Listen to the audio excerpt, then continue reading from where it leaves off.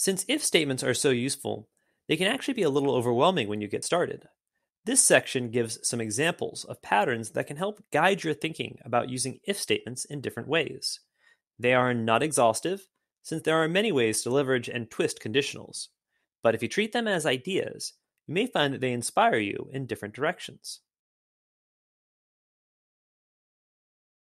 An if statement nested inside of an if statement is equivalent to having both conditions combined with an and statement.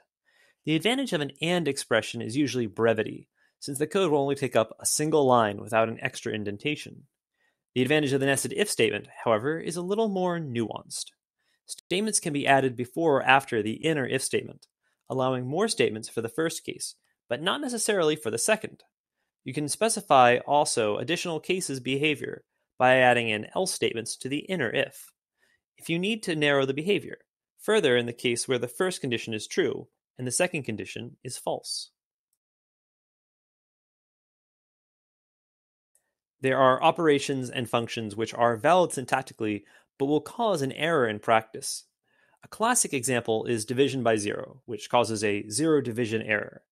Using an if statement, you can make sure that a variable such as time is greater than zero, and therefore safe to use for the denominator. As another example, you can use the isDigits method of strings to make sure that the string is all numbers before you try to convert it to a float or an integer. Other common checks include checking the length of a string before you index.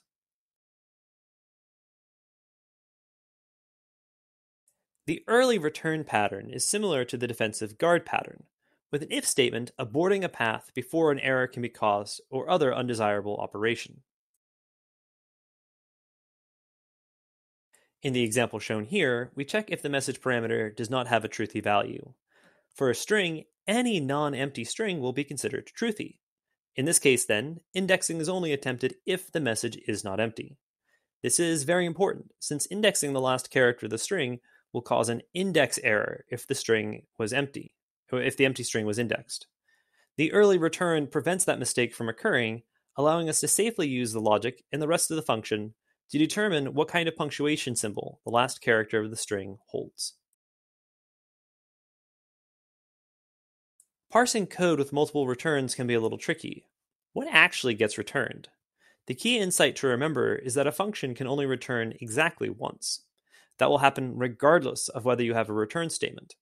But if a return statement is encountered, the function is over, and whatever value is specified in the return statement is what is brought back to the original call site.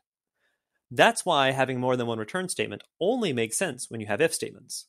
The if statements can disrupt the control flow of the function, branching off different paths for each return statement. For each call to the function, only one path needs to be taken, with only one return statement being activated. In this example, the convert ordinal function consumes an integer and produces a string representation of the ordinal number, such as first, second, or third.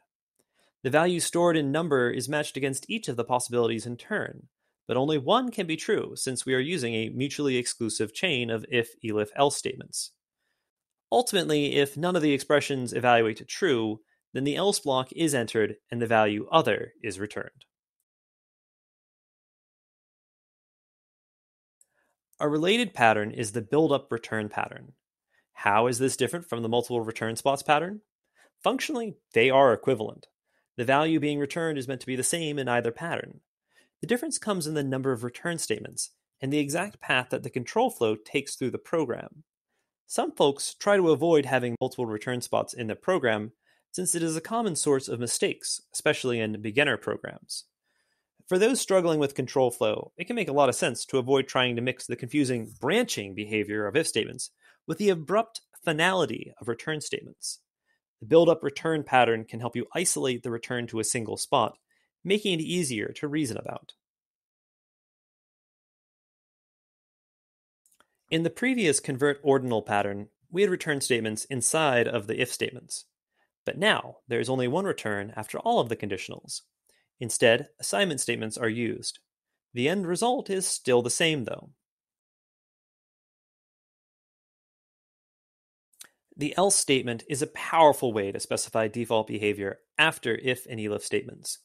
But when nesting these statements, the else branch is not always conveniently available. The nested statements represent specific, narrow cases involving multiple conditions. In order to provide a default situation with the else statements, every single level of nested if would need to have an else statement, sometimes leading to redundant code. However, the define and refine pattern allows you to specify an initial value for a variable, and then only specify the specific branches to change that value. This pattern is only applicable when you have many default cases that are the same.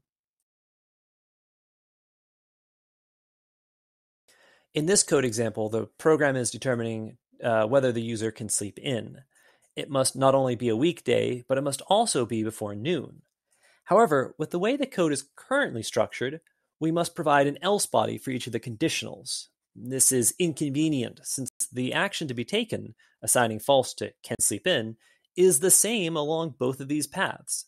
The define and refine pattern suggests a solution to clean up this code.